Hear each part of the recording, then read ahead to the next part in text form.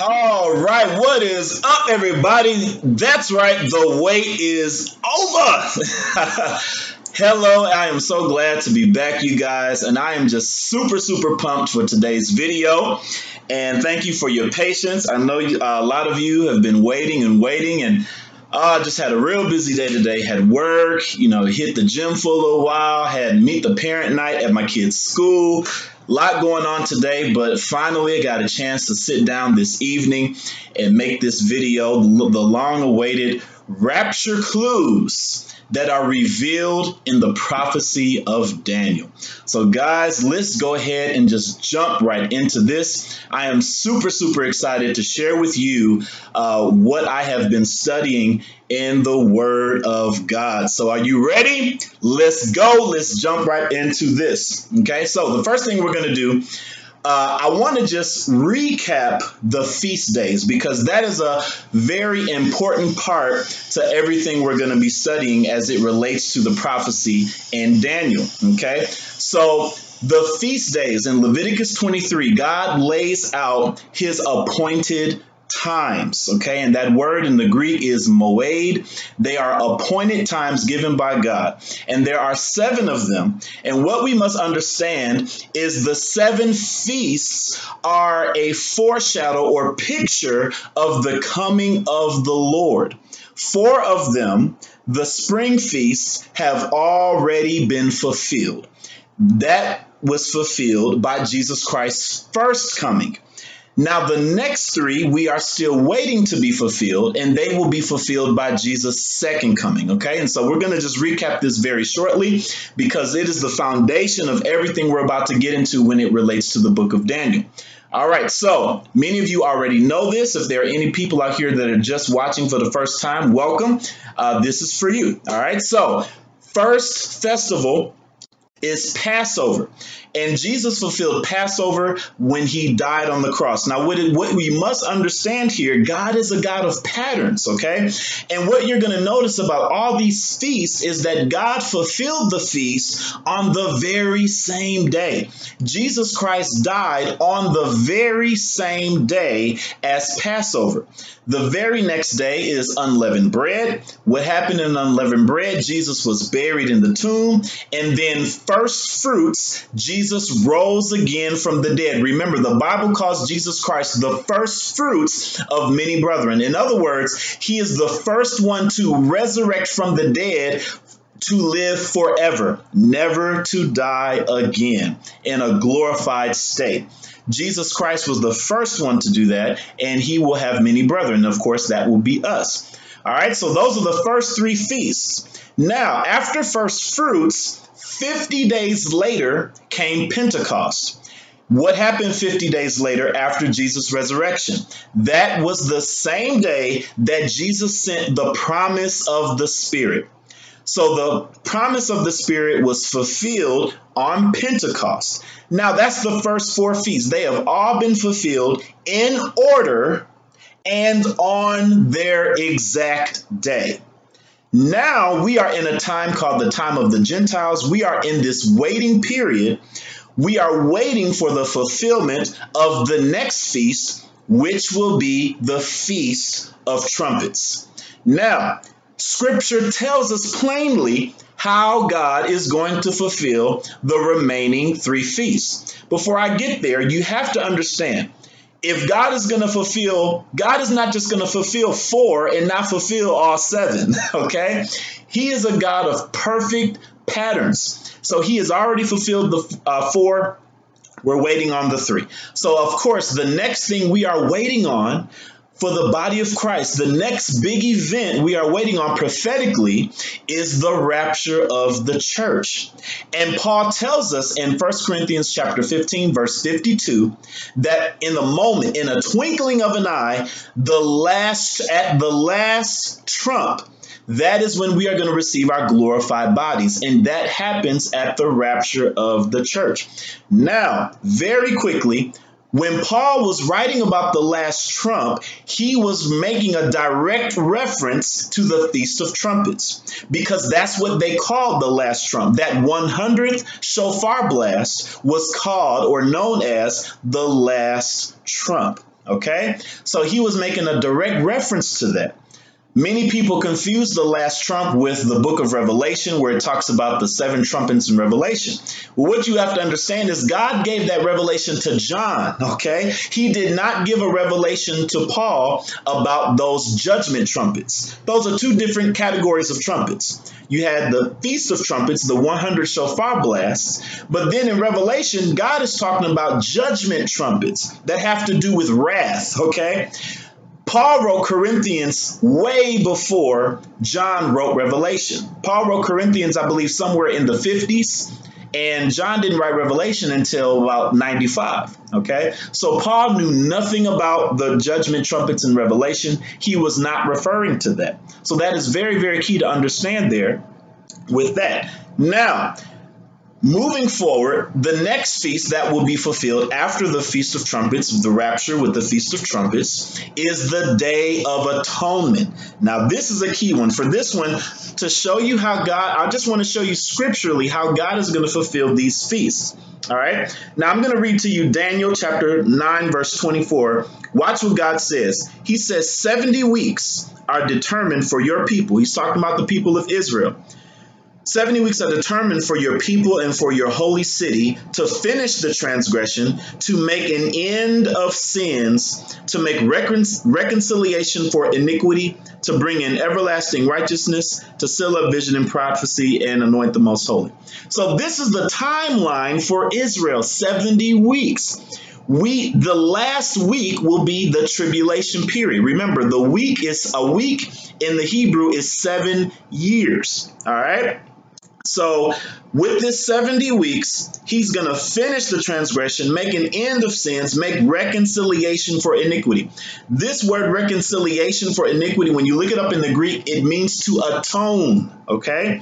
God is going to restore Israel. He is going to atone for the sins of Israel, and he's going to do that physically. That's what people have to understand. See, God made us atonement on the cross for to forgive us of our sins for everybody. But this particular atonement is a physical atonement with physical bodies, the nation of Israel, those who have accepted Christ and will be with him in his kingdom.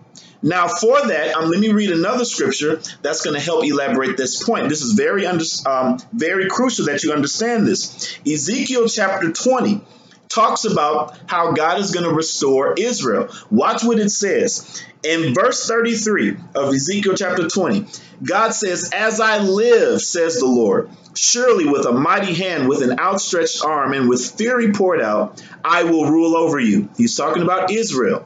"I will bring you out from the peoples and gather you out of the countries where you are scattered." Remember, they're going to get scattered during the tribulation period, okay?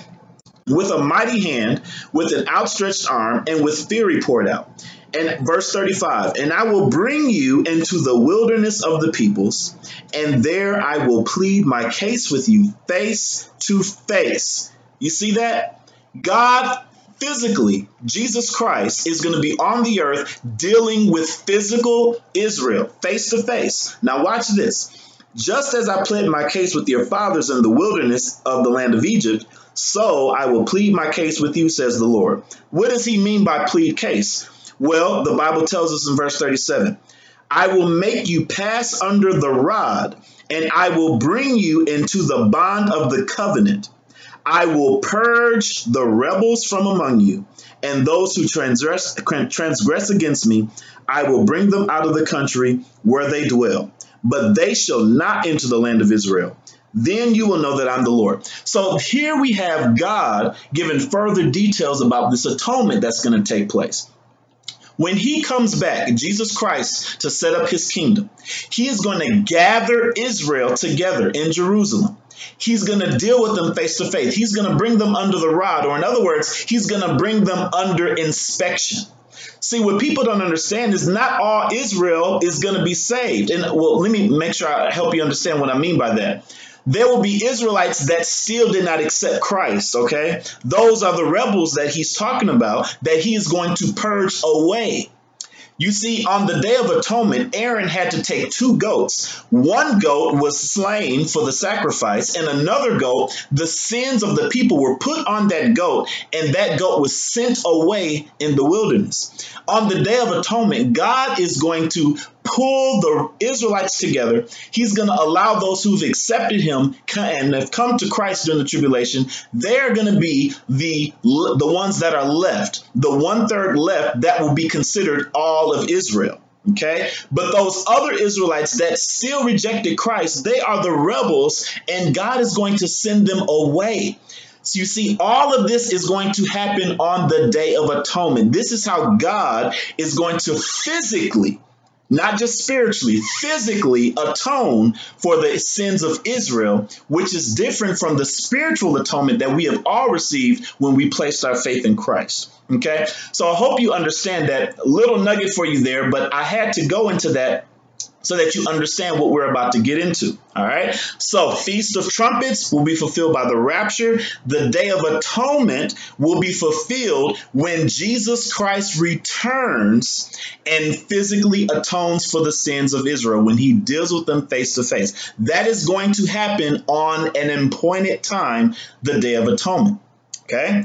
Now, finally, we have the Feast of Trumpets. Excuse me, not the Feast of Trumpets. The last feast is Tabernacles, all right? Tabernacles. The word tells us exactly how Christ is going to fulfill tabernacles, all right? So very quick, I'm going to go to the book of Zechariah, and I'm going to read chapter 14, verse 16.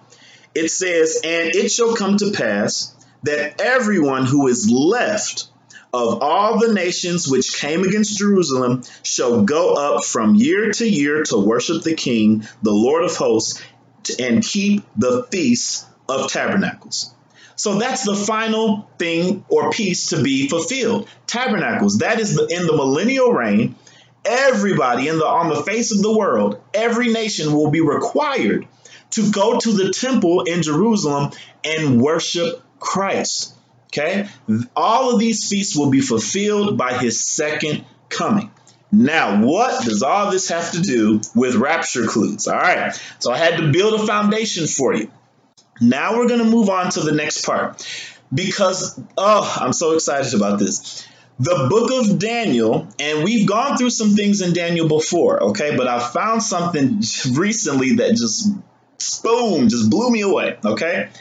In the book of Daniel, Daniel is given a vision, and Gabriel explains the vision. And Gabriel raises his right hand and swears before God the amount of days that are to pass from the abomination of desolation, when the Antichrist defiles the temple, sets his image up in the temple to be worshipped, which happens in the middle of the tribulation, until the last day. Okay, now watch this.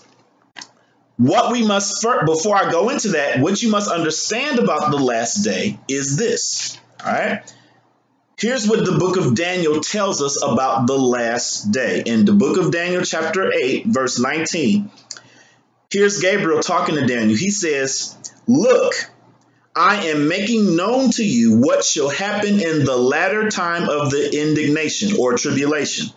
For at the appointed time, the end shall be." That is a very important clue there. God is telling us, Gabriel is telling Daniel, that the last day will be on an appointed time. This word in the Greek is moed. It's the same word that is used in in Leviticus, when God gave the feast days. Okay, moed means an appointed time. There are 7 of them. He is telling Daniel that the last day will be a feast day. The last day will be an appointed time. You get that by understanding keywords moed. All right. With that said, that means from the middle of the tribulation to the last day, that last day will fall on a feast day. Which day will it be? Well, it will be the Day of Atonement, because when the Bible tells us in Daniel that on that last day, that's when Christ returns, one of the things he is going to do, one of the first things he's going to do is atone for the sins of Israel. That's going to happen after the rapture and before the tabernacles. That's what Christ is going to do when he returns. All right. So what exactly did Daniel say? Well, in chapter 12 is what I meant to say. Verse 11. Here is the focal part when we're talking about clues for the rapture. Daniel chapter 12, verse 11. It says, and from the time that the daily sacrifice is taken away and the abomination of desolation is set up, there shall be 1,290 days. So walk with me here.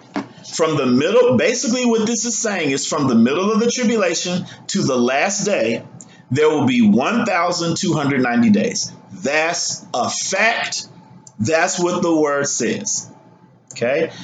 Now, when you couple that fact from Scripture with the feast days, here's the line of thinking here. The tribulation altogether, from the middle of the tribulation to the end is 1,290. Well, from the beginning of the tribulation, remember that first 3.5 years is 1,260 days. Then you have the 1,290 days at the end of that. I believe because the tribulation actually is 1,260 days, and then you have the extra 30 days. Okay, so what I believe is going to happen is Christ is going to return at the 1,260. And then 30 days later, he's going to atone for Israel's sins. I'm sure there's a lot for Christ to do between that 30-day time period. You know, cleaning up the earth, renovating it, everything, getting it ready for his kingdom. Okay. So all of this is in Scripture. I don't want this video to be too long, but when you read Daniel chapter 8, it tells us very clearly Daniel chapter 7 and 8, it tells us how God is going to be the one to put the stop to the Antichrist. We know that the tribulation is going to be 1,260, that's the first half, and then another 1,260, which is the second half. But the end does not come till 30 days after that. Okay? So when you put all of that together, from the beginning of the tribulation or rapture of the church, which I believe is going to start the tribulation, to the very last day, that's a total of 2,550 days. All right. Now, I feel I'm talking a little fast. It's a video. You can rewind it. Okay. Now, walk with me here. Walk with me here. Some of you probably already know where I'm going. When we're looking at the feast days, what that means, according to what Daniel lays out, the book of Daniel tells us there will be a complete 2,550 days from the beginning of the tribulation to the last day. So that means if these things have to fall on feast days, this is how I'm going to be watching for the rapture.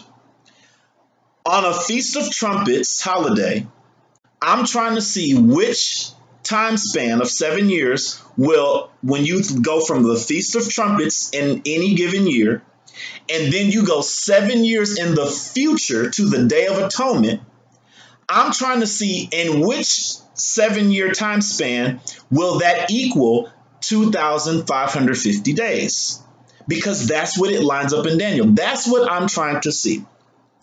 Now, before when I looked at this, because at one point when we were looking at the rapture to happen back in 2017, the way I've interpreted was maybe there would be a gap between the rapture and the tribulation. Okay. And so when I started to revisit that because there are dates and days that when you calculate from Feast of Trumpets and 7 years into the future to Day of Atonement, there are time spans that equal exactly 2,550 days. And so when I looked at that, I was like, whoa, okay? And so I'm going to share that with you right now. What I did, I calculated starting with 2018 to in the future, with 7 years in the future, will be 2025. Is that right? Let me look at my notes here. Yeah, 2025. From Feast of Trumpets 2018 to Day of Atonement 2025. And I said, okay, how many days is that? I wrote it down. Then I went 2019 Feast of Trumpets to 2026 Day of Atonement. And I said, okay, how many days is that? And I wrote it down. I did that from this year all the way until the next 20 years. All right. Now, here it is. The next time that the years will line up or be a possibility for the prophecy that Daniel lays out in Scripture, the next year where it lines up is 2019. Okay, 2019. Feast of Trumpets 2019. It doesn't line up for this year. Okay, now that does not mean, get what I'm saying. I'm not saying the rapture can't happen in 2018. I don't know. Okay, and I'm not saying the rapture is going to happen in 2019. I'm not saying the rapture is going to happen on any year. I'm just explaining to you what I'm looking at with the Bible and comparing it with dates. And I am showing you how I am making my list of, okay, this may be a high watch type of situation or a high watch year. Okay, so that's how I'm doing that. I'm just laying out the facts for you. I don't know when the rapture is going to happen. However, I do see some high clues. Okay, so if you're looking at this year from 2018 to 2025, Feast of Trumpets 2018, Day of Atonement 2025, that's a total of somewhere between 2,579 days and 2,581 days. Now, I have a 2-year span because we don't know when, you never know, you don't know the day or hour that the actual Feast of Trumpets will be celebrated. Remember? Because it's the holiday that no one knows the day or hour. They wait for that first slither of the new moon to appear, and we don't know exactly when it'll happen, but it's a 2-day time span. So I had to look for years where the 2-day time span will be around the 2,550. And the next one comes up in 2019. From 2019 to Feast of Trumpets to 2026, we're looking at a time span of 2,548 days to 2,550 days. So if the slither of the moon appears very early, and I'm talking about from the eve of the Feast of Trumpets, the sundown, the previous day, Feast of Trumpets, then that will be exactly 2,550 days. So that's what I'm looking at. Okay. And if the rapture doesn't happen on Feast of Trumpets in 2019, then I would be looking at the very next one. Okay.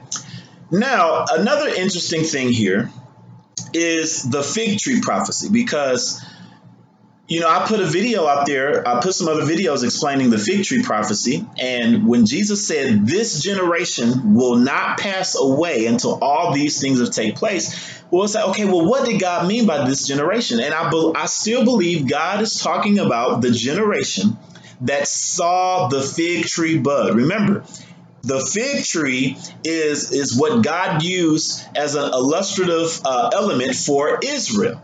All right, so the fig tree budded in 1948 when they came back into their land. They were declared a nation in 1947. They came back into their land in 1948. So in Psalms chapter 90, verse 10, the Bible tells us that a generation is from 70 to 80 years. So to me, it stands to reason that you add 80 years to 1948, that's 2028. That means the last day has to have come by at least 2028. And if that's the case, it seems to reason to me that the rapture would have to happen on a Feast of Trumpets at least by 2021. That's what I look at that, okay?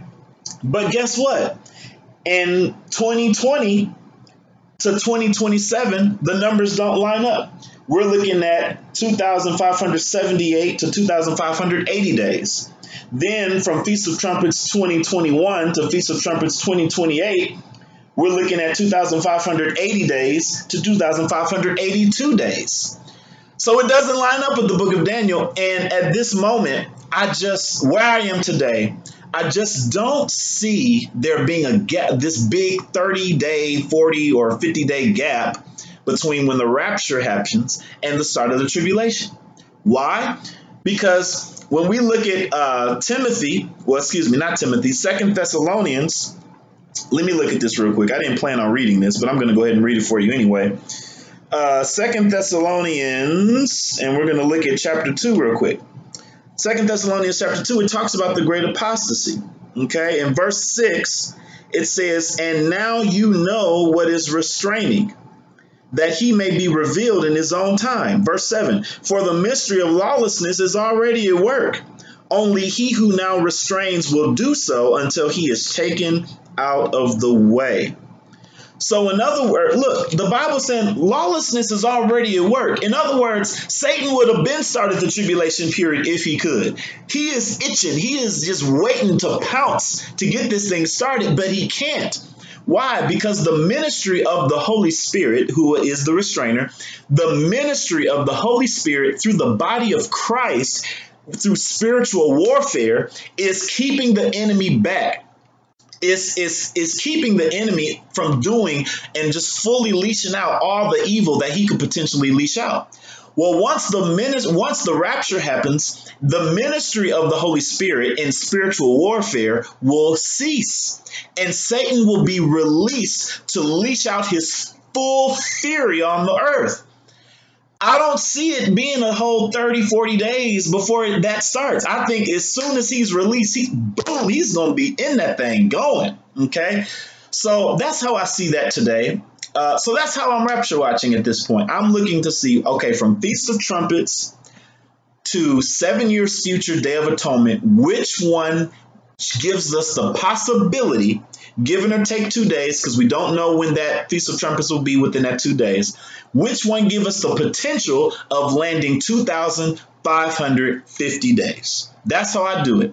The next year where it lines up is Feast of Trumpets 2019. Okay. Now, the rapture may not happen in 2019. And I could be totally wrong, and the rapture may happen before 2019. Okay. So just please take this with a grain of salt.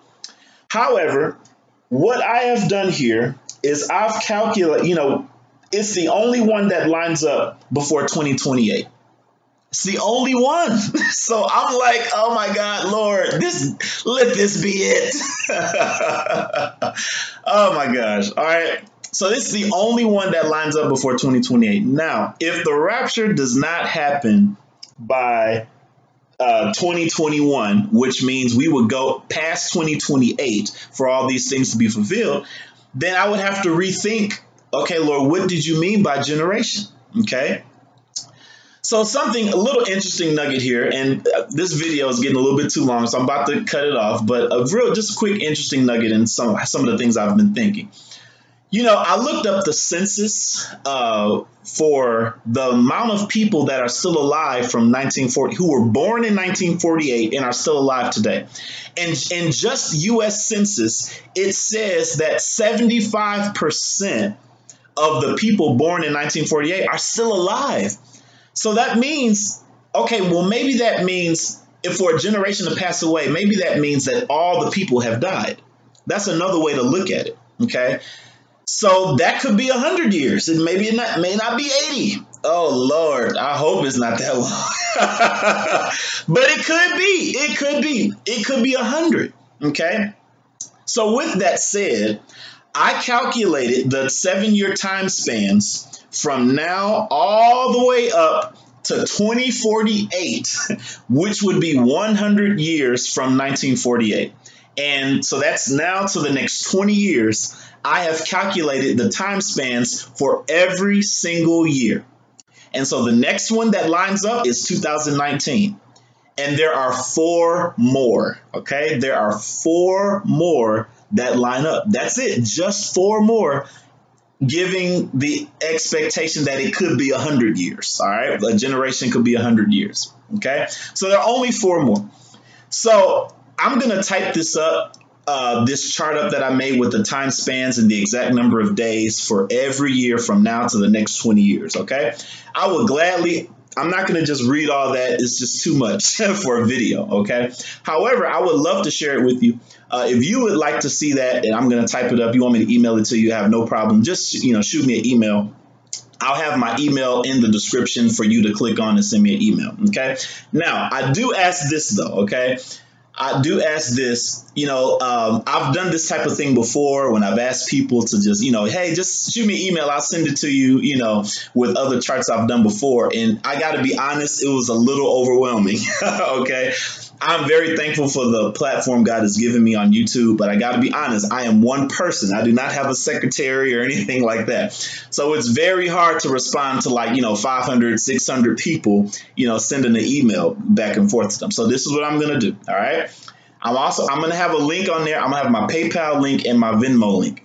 I'm asking that you donate $1, okay? If you want to do more than that, you're welcome, but I'm just asking for $1. If you donate $1, I'll send it to you. And the reason I'm doing that, it's not about the money, but if I just tell everybody, hey, email me, everybody's going to email me, okay? But if you got to put some skin in the game, if you got to donate $1, then it won't be as many people asking for it. And I realize that, and that will be a little less work for me, okay? And I feel, if people donate $1, then that will be less people that are actually requesting, and that will be something I feel that'll be a little bit more manageable for me, where I can definitely get the email out to everyone who requested it. All right. So I got a chart here from every year from now to 20 years later, which will be 100 years from 1948. There are 5 years, including 2019, and then 4 more after that, that line up in the book of Daniel. We're talking about from Feast of Trumpets, 1 year, 7 years in the future, Day of Atonement, equaling 2,000, possibly 2,550 days. That's what I wanted to share with you guys. I think that is the biggest rapture clue we can look at when we're looking at the book of Daniel. Daniel rose his hand and swore to that. Gabriel rose his hand and swore these things. So this prophecy is true. We don't know which year the rapture is going to fall on, but whatever year it's going to be, I can guarantee it's going to line up to what God's word says about the timeline with these days. Okay. So guys, that's what I wanted to share with you.